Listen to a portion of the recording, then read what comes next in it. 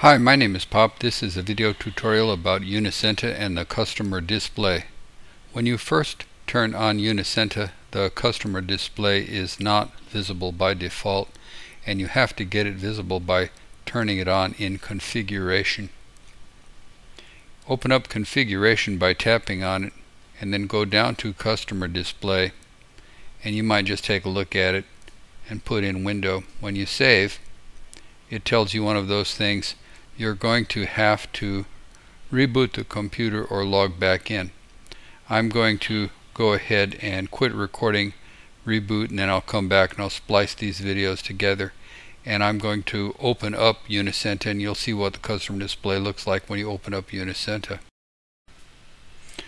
I'm back. I'm going to open up unicenta, and the customer display will pop up in addition to the other normal window.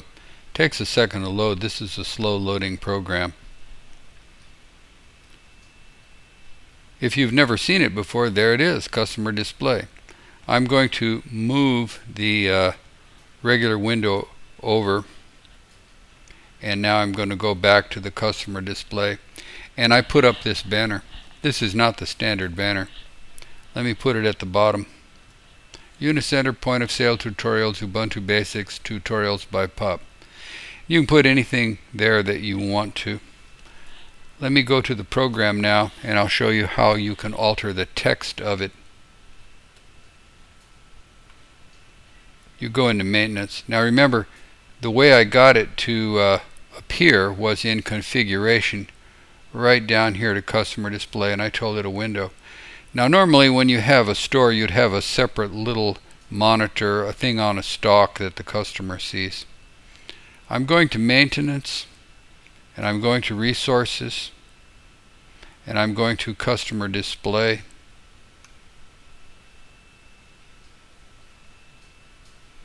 I can never remember where anything is.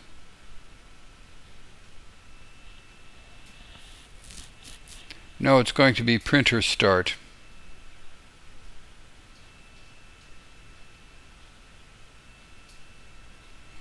The name of this is printer.start. I couldn't remember it. You can't remember it. You'll have to write it down.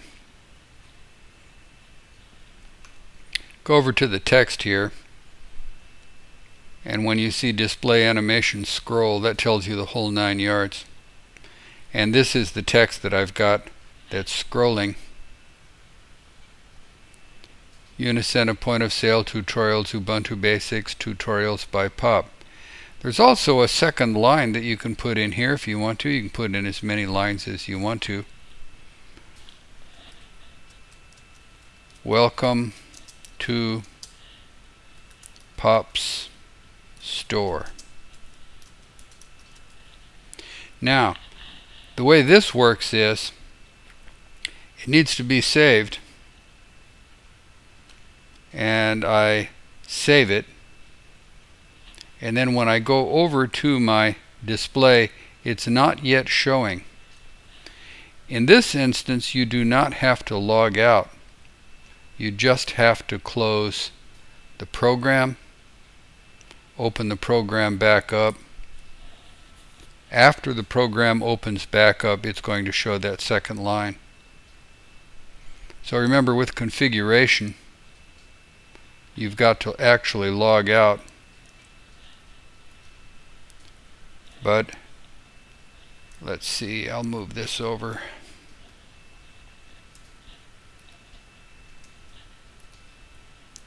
Okay, now you can see what I have.